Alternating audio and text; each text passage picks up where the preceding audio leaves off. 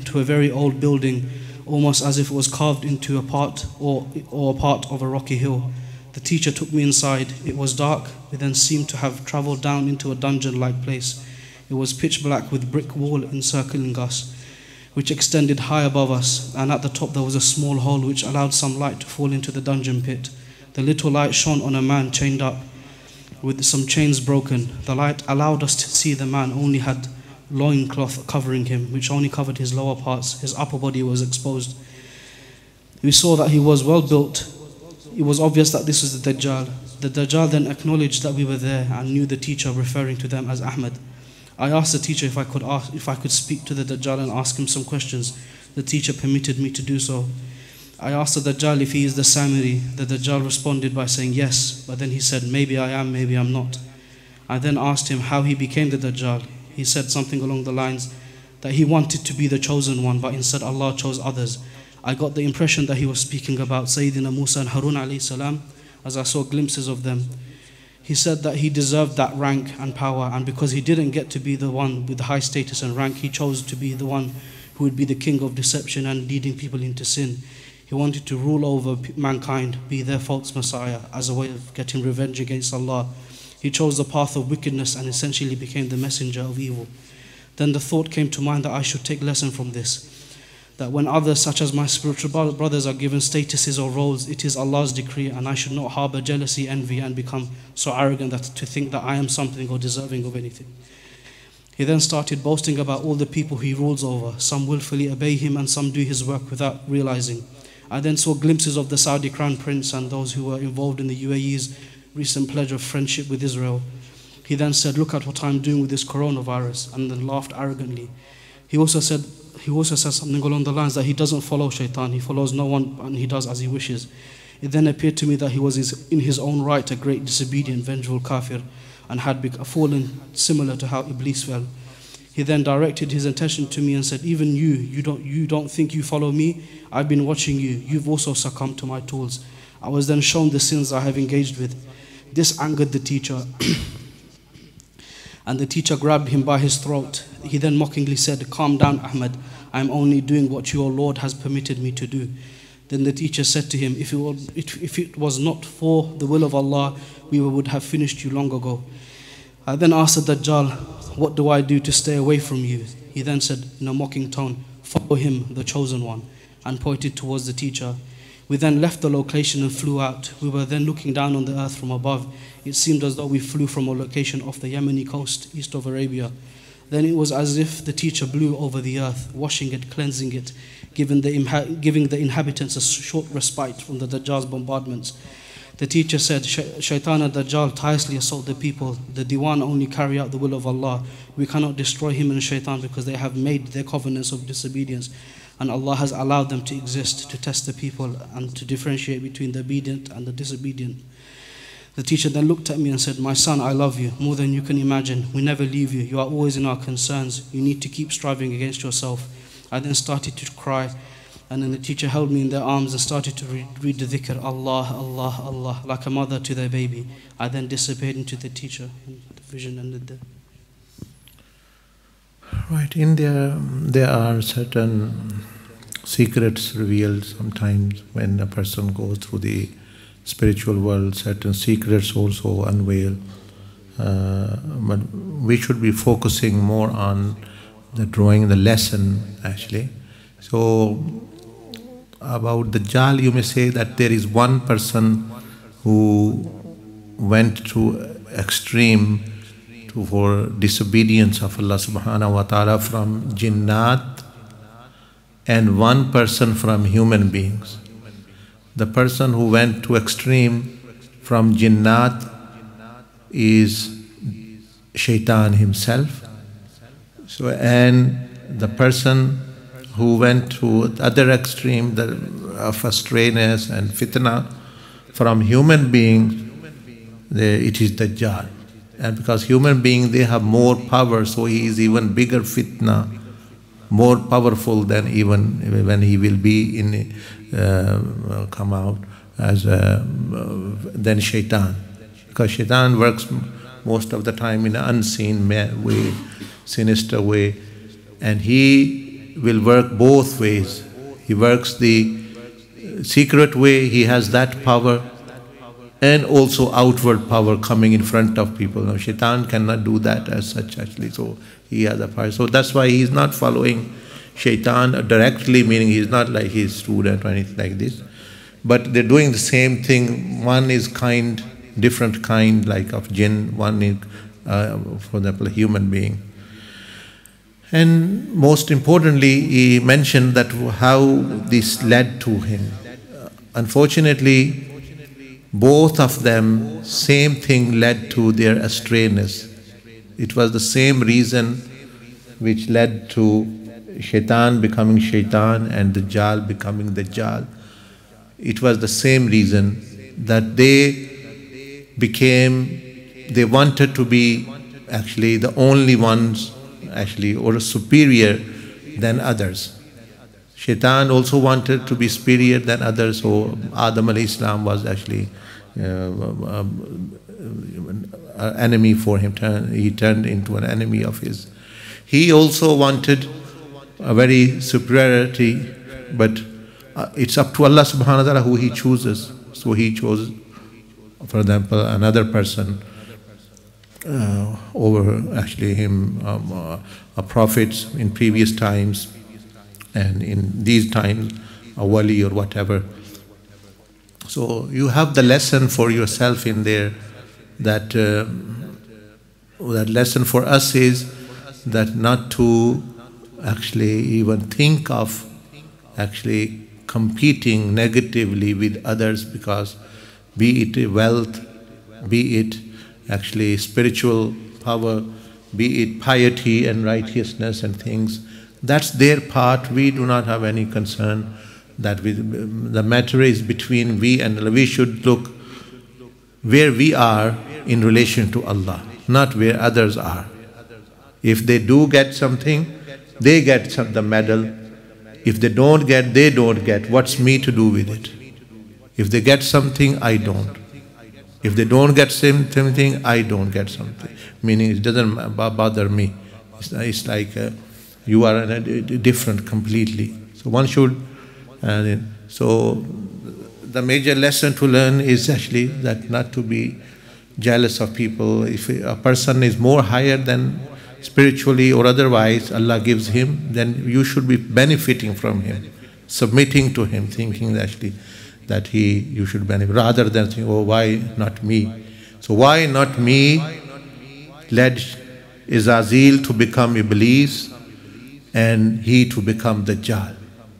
Now, Dajjal actually was descendant of actually pious people, meaning in the sense Adam alayhi salam descended, then actually of Ibrahim alayhi salam, and also Shaitan also had actually as a history of the actually piety and righteousness at one time.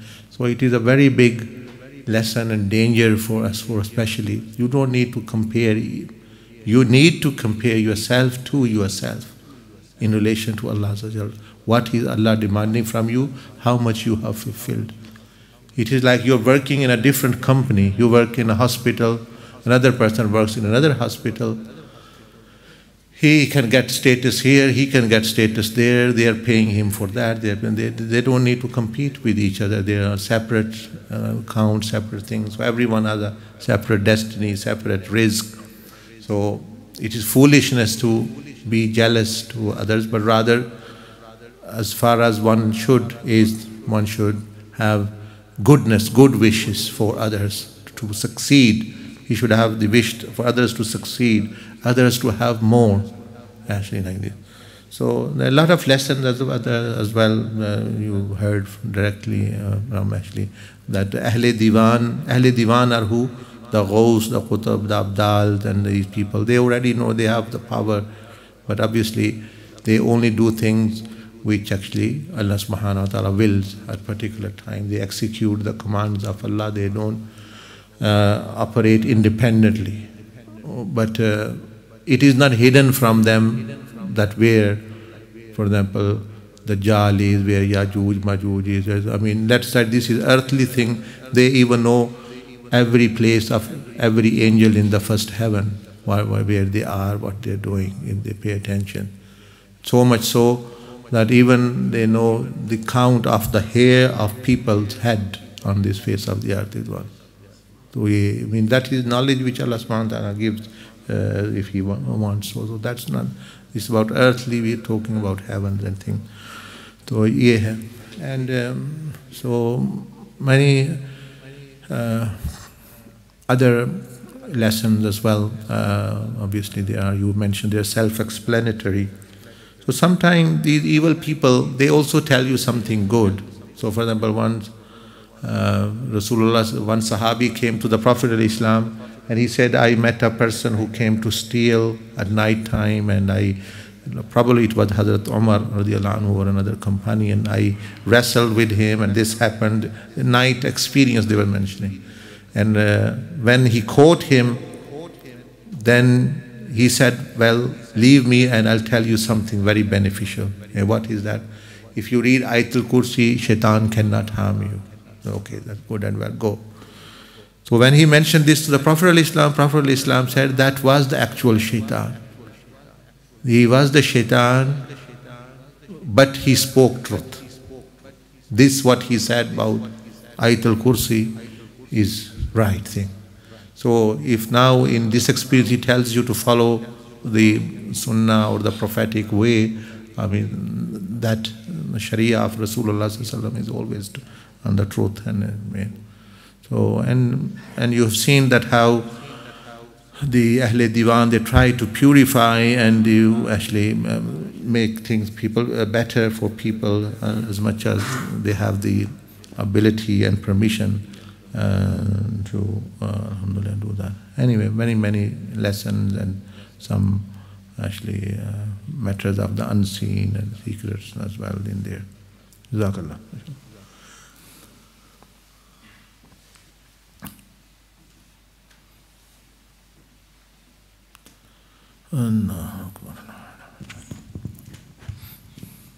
Assalamu alaikum wa rahmatullahi wa barakatuh. Wa alaikum assalam wa rahmatullah. I have two short experiences, both tahajjud, spiritual prayer. Do I have permission to relate? From today?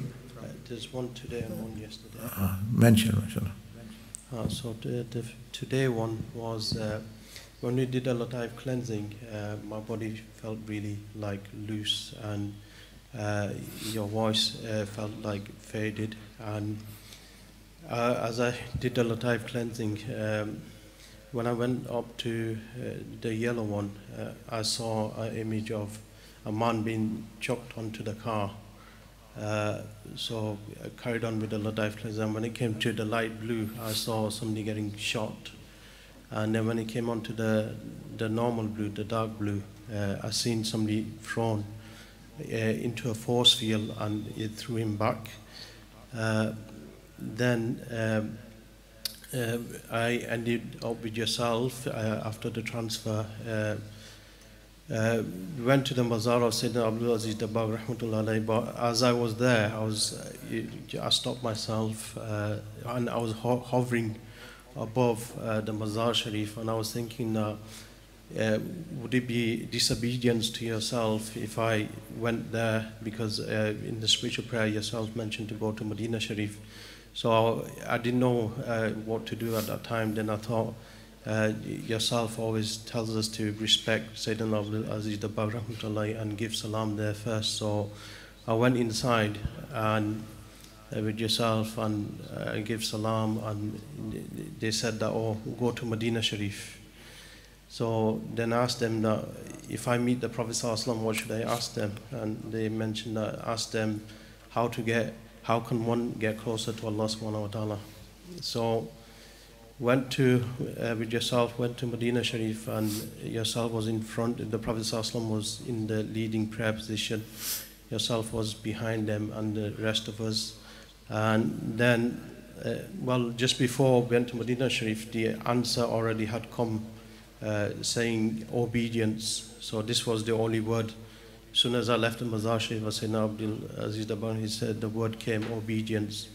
And so I went into Medina Sharif and in the presence of the Prophet ﷺ asked the question, and they mentioned to the nearest meaning in my own words, that obedience to the teacher is like obedience to the Prophet ﷺ, and obedience to the Prophet ﷺ is obedience to Allah subhanahu wa ta'ala. So the three go hand in hand.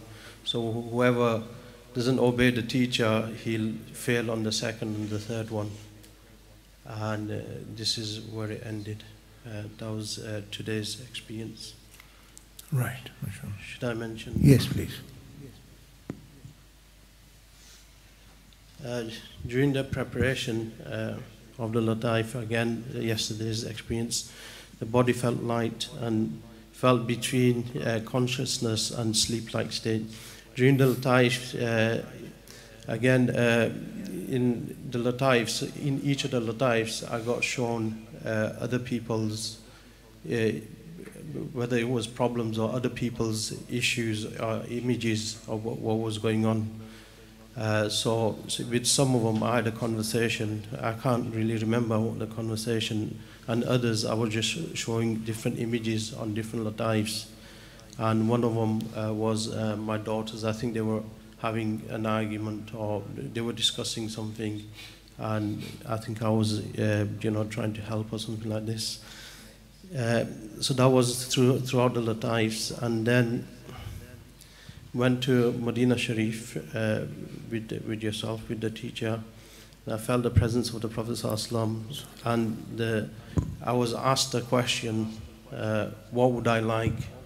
That was the question I was asked, and I said, I would like to resemble my teacher inwardly and outwardly.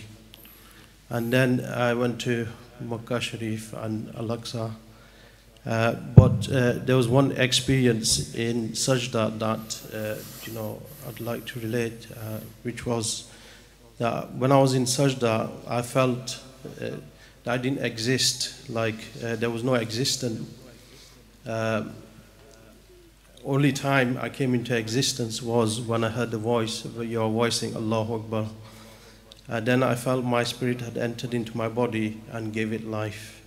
And I didn't want to get up from that position of sajda, as my body didn't feel like it was strong enough to get up, but wanted to stay in sajda longer.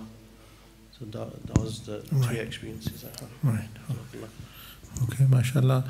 You see the lataif, or the centers of energy, the spiritual heart and all these things, they have a relationship with the organs, meaning our limbs. Whatever we do, like the Prophet ﷺ said, what if any person who commits evil, a dark energy or a spot appears in the inner self, in the heart, for example. So it does affect the unseen entities like lataif or centers of energy. So there is something there.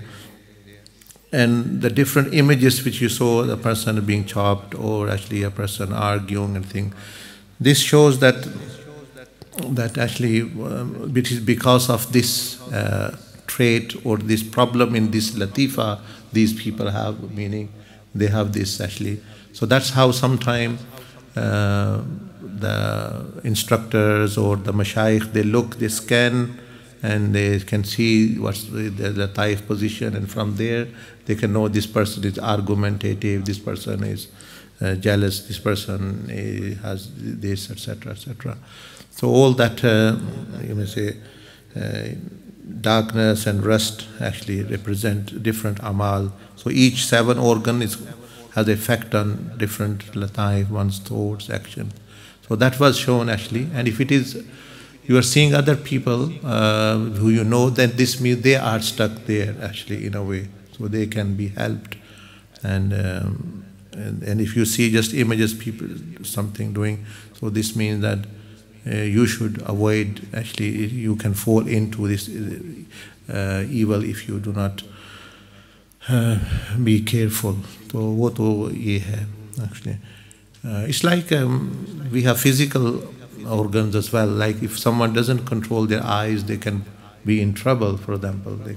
Someone does not control their tongue, they can be in trouble. Similarly, the lataif as well have effect. And the other you learnt about the obedience, yes. Allah subhanahu wa ta'ala, we have not seen him, we don't know him. Rasulullah sallallahu alaihi wasallam introduced. So we follow the Prophet al-Islam in order to get closer to Allah. Now the Prophet al-Islam taught, he didn't teach us, he taught the Sahaba Ikram, Ahlul Bayt, they taught their students and such. So if a person, if a teacher, if there is any person, a guide, or whatever you may call, murshid or sheikh or whatever, provided they are following the Prophet ﷺ, then obedience to them is as though obedience to Rasulullah sallallahu alaihi wasallam, because they represent the inheritor of the Prophet ﷺ in lawful matters, in ma'ruf, meaning lawful matters. In unlawfulness, anything against Sharia, anything, no one is to be followed. No matter say I am a big scholar, or I am a big wali, or I am big this, and it doesn't matter. Everyone is to be submitting to the Prophet ﷺ and things. And in sajda, you said that you felt non-existent, you felt do not exist. This is when called fana. Fana means annihilation. That when a person is so absorbed in the remembrance of Allah that they forget. It's like a person who sleeps, he forgets even he's sleeping. He's so actually absorbed there. So the spirit is engrossed in worship. The body wants to get, but the spirit is there. So that's what happens sometimes.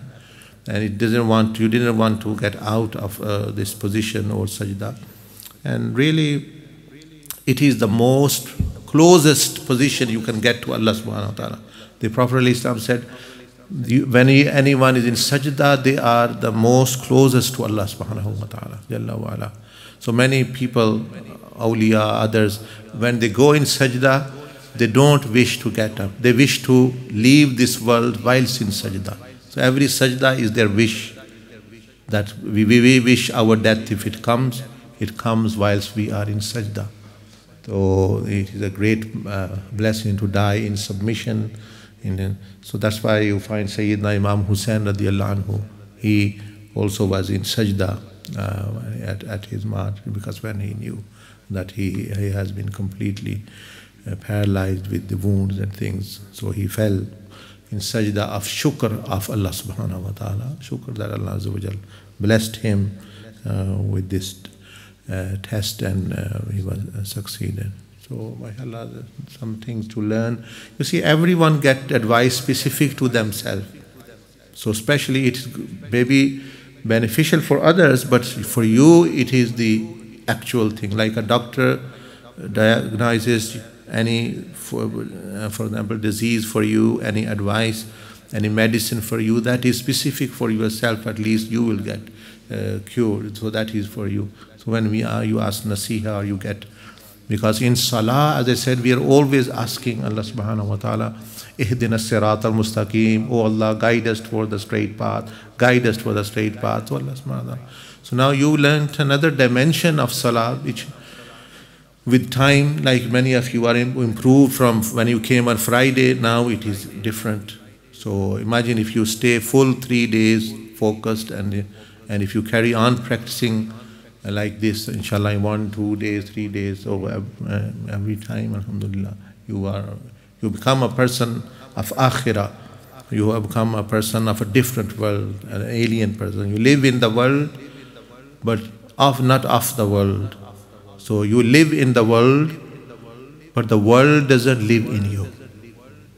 You live in dunya, but the dunya does not live in you. That is the state which you have there actually.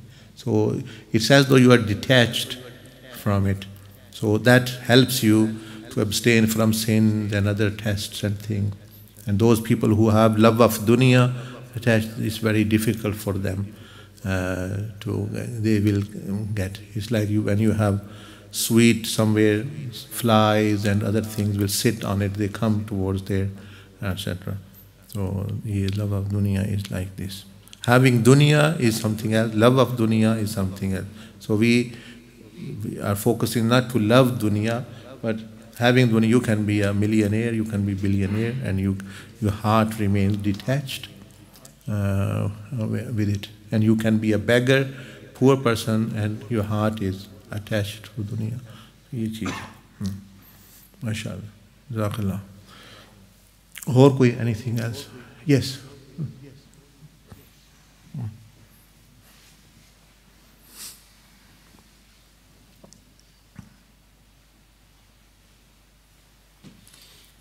MashaAllah.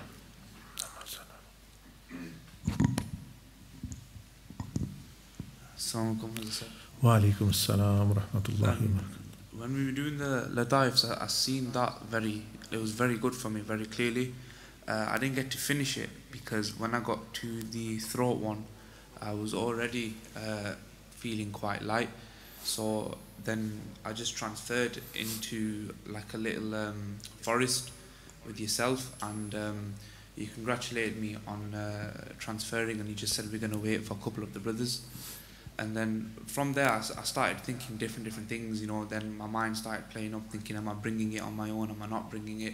So then I just remember the 3 keys from there, you know, Allah is with me, Allah is watching me, Allah is hearing me. And I kept repeating that for about a minute, and I just looked into the sky, and I begged Allah that He just doesn't abandon me and just guides me. And then from there it started flowing. The trees kind of opened up, and I seen yourself on like a dry land. So I walked towards you and yourself, and you had a green chadar on, like you did before, and you were stood there, and you hugged me, and you put the chadar around me, and you gave me a bottle of water because I was thirsty. Once I drank some, there was a tiny bit left, and because you were showing me like a true compassion, because we were stood on very very dry land, and it's so dry that it had cracks in it. You did not feel happy that, you know, we stood here with our thirst quenched when the land beneath us is dry and thirsty. So you poured the water onto the land for the earth to drink it, and then all of a sudden the land started growing plants and trees and fruits and water. And then you said to me as we were walking, you said, just this piece of land here is, imagine it as a representative of the purification of your mind, heart and soul. So you said this land is like that, the spiritual water has purified it. So as we're going through this forest, all of a sudden you've noticed a problem. So we've gone to the corner of the land, and we've seen a black figure, like a man, poisoning the plants. And I asked you what it was, and you said yourself said it was a figure of my nafs, and it was like tar and oil, like poisoning the leaves and just wiping all the black tar everywhere and poisoning everything. And then you said, then what you did is you showed it the book of Tazkiyah, and you had a whip in the other hand. And then it got very very scared when it seen the book of Tazkiyah. It screamed, and then you controlled it with the whip. You hit it a few times, and you said to clean the mess that is done on the island. It was slowly poisoning the plants, and it was increasing on the land.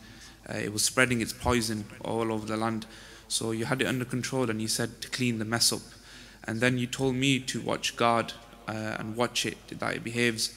But what it tried doing is, there was a plant next to me that had a little bit of tar on it, like black poison, and it said it wanted to clean it.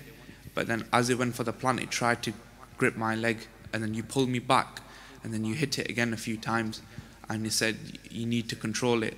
And then after a while of you taming it, it turned into it just went smaller and smaller, but then turned into like a light, like a good nafs, like that. It turned into that, and then you had it completely under control, and you passed the whip onto me, and you passed the book of Tazkiyah onto me, and then I had my nafs under control from there. It was a slave, that figure that was poisoning the planet, it became my own personal slave.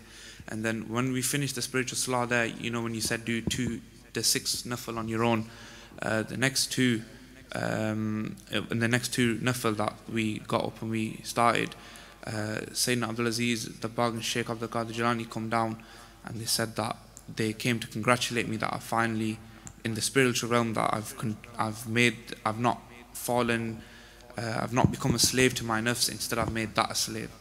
And then in the next one, the Prophet ﷺ came down and they said that they congratulated me too, and we all sat down and we ate fruits from that land, spiritual fruits. And then the last thing the Prophet ﷺ said to me in my ear was, your teacher has told you how to control them, control your nafs, how to overpower your nafs, and how to have complete dominance over your nafs, and to make it your slave.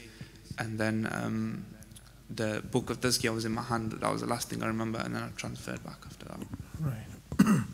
MashaAllah, your experience is also a manifestation of guidance of Allah, that how clear the guidance is, how clear the purification process and how it's going to be purified, and the book of Tazkiyah, and actually how the nafs actually plays with you and how you can control it, overpower it, tame it. So all the answers are there now in front of you, as the Prophet ﷺ said, now it is up to you. So this is the job of the teacher spiritually. They try to help you, sometimes tame, sometimes actually be a little bit strict, like a doctor is strict sometimes with the patient, sometimes lenient, sometimes, because after all they want betterment of the patient, and the patient sometimes he doesn't know himself, or even if he knows, like if, for example, I have diabetes and I keep eating sugar, some people don't do any take precaution. People have other disease, they keep, just because of the covetousness and desire they do, so they need someone to, and this is much more serious than nafs and things. And so you've been shown all the process of purification, how it's happening, how it can happen, and the fairs and the blessing. So from Allah subhanahu wa ta'ala, from the Prophet al-Islam, Sayyidina Abdul Qadir Jilani, from myself, you have. Now the ball is in your court, that you control and you stay like that and progress through the tazkiyah process. Because remember, to be impious is against our nature. To be a person of misconduct, battamiz banna or battamiz tara, this is not our default nature. We came from Allah subhanahu wa ta'ala, our spirit, by default, they are good. They were good and they are good. So by default we are good, but we go against that because of the nafs entity which comes from this world. Then it actually, so by default everyone, like Prophet ﷺ said, kullu mawludin yulidu ala fitra, every baby is born on the nature, the true primordial nature, which is, so by default we will have. So to be evil, to have a bad moral, that is going against our own nature. And to be good, to be moralistic, to be good, to be have a good conduct, that is our nature, that's how we were born. But after we were born, other things we picked up through society, through other influence, TV here and there. Closeness of Allah subhanahu wa ta'ala is in actual fact easy. It's not difficult if a person wants to do. Why it's easy? Because it's Allah who helps you in that. He can abandon you, anyone can abandon you, your friend, your spouse, like people say. Like you said in the vision that you prayed it, that, oh Allah, don't abandon me. Allah loves you more than your mother loves you, much more than that. And Allah subhanahu wa ta'ala never abandoned. He said, it's people who abandon Allah. Allah never abandoned anyone up to now. It's the people who go, they actually just go away. So Allah Azza wa Jalla loves, even if you make a move, even if you have a good thought, Allah subhanahu wa ta'ala rewards you. You make a movement, Allah subhanahu wa ta'ala is actually more forthcoming than you can, more merciful than any, and the love. Coming closer to Allah, like you said, someone was asking a question that how to come closer to Allah is very, very easy to know, but the process you have to adopt. What is it? Now I'll just explain to you. I explained many times. Closeness, is Allah physical entity that I can go and meet Him? He has a physical being? No. He doesn't have physical existence as such. He's beyond physical. What does He have? He has qualities. He has attributes. For example, Allah is truthful. So if you be truthful, if you bring truth, you are connected to Allah's quality, so you are closer to Him. Allah is modest, He has haya. If you become modest, you bring modesty in you, you are connected. Allah is, subhanahu wa ta'ala, is generous, He is jawad, generous, He was sakhiyah. Once you become generous, you again become connected to that quality, so you are closer to Allah. So it is connecting with the names of Allah. Allah is ma'bood. Ma'bood means the one who deserves to be worshipped. So ma'bood, we say la ilaha illallah, la ma'booda illallah. When you worship, you connect to that name of Allah, ilah.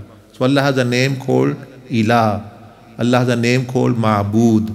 How you connect to that name? With ibadah. Once you do ibadah, you connect to that. You become close. Allah subhanahu wa ta'ala is forgiving, afuv. He loves forgiving.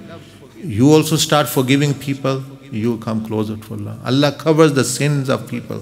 He doesn't expose them just first time and whenever, If you become like that, you have that quality. So the more qualities of Allah attributes you emulate, the more closer you are. Simple as that.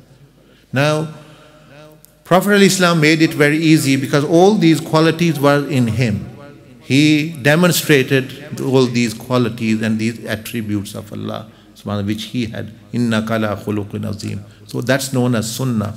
So in actual fact, we are just asked to copy Prophet ﷺ, and the Prophet ﷺ is copying Allah subhanahu wa ta'ala, the sifat. So it's not a big deal if a person understands.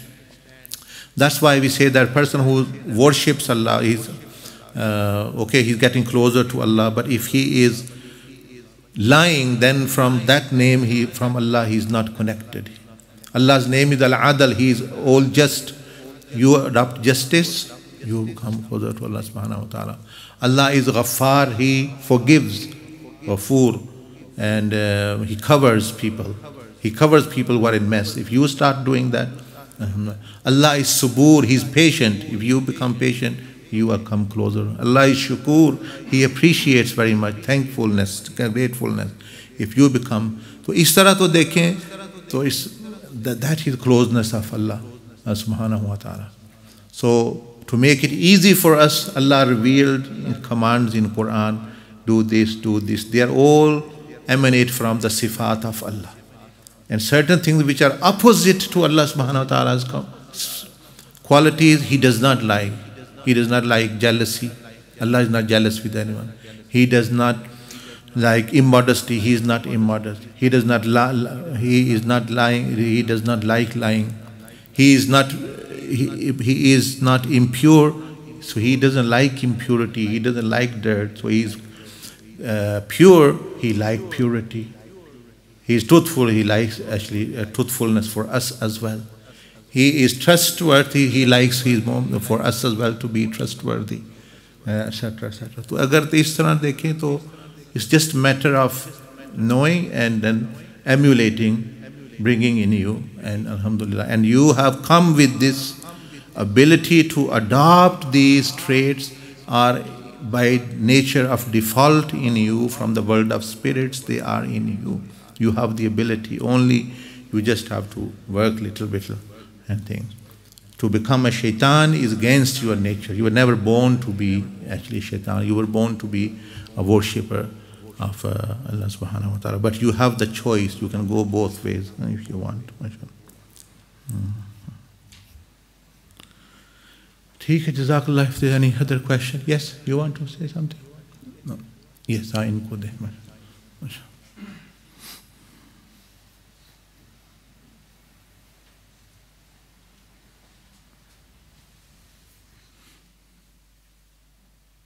Assalamu alaikum. Wa alaikum assalam wa rahmatullahi wa barakatuh. I had an experience yesterday doing Salat al-Tasbih.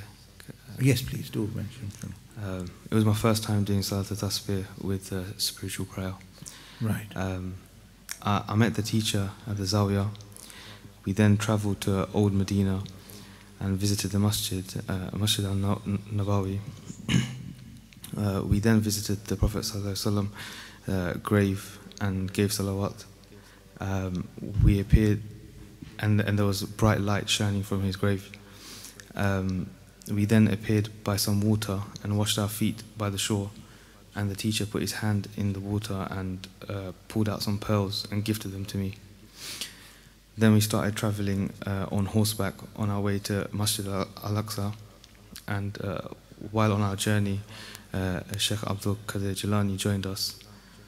When we arrived at the Masjid al-Aqsa, we prayed Salat, and the teacher led the Jamaat. We then sat in the masjid and looked up above us, and the ceiling was so high you could see no end, and a bright luminous light was pouring from the ceiling. Then we saw many of the various names of Allah appear in the ceiling and was rotating around, and then hundreds of small birds appeared and started flying and making tawaf around the center of the masjid. The teacher then cut some pomegranate and we ate it together. After this we traveled to Jannah and walked around for a while. There I saw two little girls run up to me, and the teacher told me that these are my daughters. And then the teacher told me that actually everything that I want in life right now, I'll actually get them all, but these will also be my test, and life won't be easier just because you get these things. My mind started to wander, and sinful thoughts came to my mind, and the teacher hit me a few times, and then I was in a bathtub and scrubbing myself. We then traveled to Makkah in a sports car, and the teacher told me that this sports car is nothing compared to the rewards of Jannah. Once we arrived to Makkah, we prayed Salat facing the Kaaba. The last scene I saw was me and the teacher was relaxing in a very large, beautiful lake with nothing else in sight, and we finished and we done wudu in the lake, and then that was the end. Okay, mashallah, that is your first experience of spiritual salah in Namaz Tasbih, and it also outlines very clearly that actually the route to purification and closeness to Allah subhanahu wa ta'ala, like visiting the Prophet ﷺ, that this is what you should be aiming for. And the lake and pearls, these are the pearls of guidance, the azkar, the guidance, because these, let's say, we are learning about this spiritual salah. For me, actually, we cannot find it in books, as like you can read like this. I didn't get it from book. I got it from Allah subhanahu wa ta'ala, from my mashayikh and teacher. So these are like pearls from actually unseen, which has, and along the way you've been shown that you will be, everyone is tested through, let's say, there's attraction for a person in, like you saw the car, or actually the dunya, the women and other things actually, that one have to know that this is, I am being fixed, like you can say, people, police sometime to know that are you a drug dealer or not. They might give someone drugs to sell to you, or they might come as a buyer, because you are fixed actually to see whatever you do. Now, there are two scenarios. If you do not know that this is a fixed game, that they are trying to trap you, if you are drugged, you will actually buy from it or sell from them, and there you are caught. And if you are taught, and if you are told beforehand that today you are going to be trapped, and this will be a game for you, this will be. Now even they are worth 1 billion, you are not going to look at it. You know, it is a trap. It's a fixed thing. So this world is a fixed game. And women you see, people you see, they are all fixed by Allah subhanahu wa ta'ala to test you. It's not the real deal. It is just to see how you react. The real things are going to come in Jannah. So a person who understands this, that here everything is fixed, tests are fixed to trap me, it's easy for him. I'm not going to get into this trap, actually. But if you think it's the real deal, if it is real, nothing is going to happen, then people do fall into this. So, meaning, yes, there is attraction in dunya, but the blessings which Allah, like cars, other things, have created, a higher version of all these blessings are in Jannah, which Allah wants us to have a better quality things than actually we are content with, and we can lose. And also, so mashallah, this experience plus this guidance is, that if sometimes people have many blessings, like in the vision you said, I have everything. But even you have everything, it is still a test for you. You are still being actually examined actually. So the real blessing come in Jannah, which does not have an element of test in them. Here everything has a double side. A blessing have another side of being tested as well. So if you don't have, that's a test as well. If you have something, so you are being tested, because this is the world of ibtila. Allah subhanahu wa ta'ala said, خَلَقَ الْمَوْتَ وَالْحَيَاةَ لِيَبْلُوَكُمْ. This part of our life, death and life cycle, is part of the test. Other is the result then actually. So ye cheez, mashallah. So if you, inshallah, if you continue as you see, and the tazkiyah and others, there is no reason why you cannot improve day by day and get closeness to Allah subhanahu wa ta'ala. You can become, as I was saying, a miniature model of the sifat of Allah subhanahu wa ta'ala. That you will be going along here with few sifat, the fairs of Allah's qualities, truthfulness in you, modesty is in you. Yeah, Allah likes for us whatever He likes for Himself. He doesn't like lying because He does not lie. So He said to us, don't lie. He doesn't lie. He is not immodest. He doesn't like immodesty for us. He is not oppressing someone. He doesn't like us to oppress. He is trustworthy. He wants us to be trustworthy. He is not unjust. He doesn't want us. So why do you want to do something which even Allah does not do? This is something to think. He has power over everything. And in spite of having power, He is free from all imperfection. So He being God doesn't do things. And we being servants and slaves, why we want to do those things? Okay, if they were good, He would have it. Because all goodness lies with Allah subhanahu wa ta'ala. Biyadikal khayr. Whatever is not in Him cannot be goodness, actually, as such. It can be evil, it can harm us very much actually. ये चीज़ है, माशाअल्लाह. ठीक है, I think the time has now about 1 hour has passed. If there's you still got anything up to, I mean, if you have a struggling or if you have any problem in relation to purification of the lataif, or you can still have one-to-one meeting with the teachers and stay till inshallah whatever time you have. And also try to improve on this fully, so that now you have the ability and some training. So every salah, you don't need to invest more time. Zohar time comes, say Zohar. Asr time comes. It should become the most comforting things, the most pleasurable time of your life and of your 24 hours, the salah. It can be like you had this beautiful experience visiting the Prophet, visiting Jannah. You cannot see these things on Facebook, that's it, or any place, anything.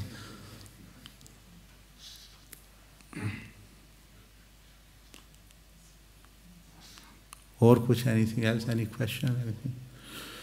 तो ठीक है, जज़ाकल्लाह फ़ि सुब्हानकल्लाह व बिहम्दिक नशहदु अन ला इलाहा इल्ला अंत नस्तगफिरुक व नतूबु इलैक. माशाअल्लाह.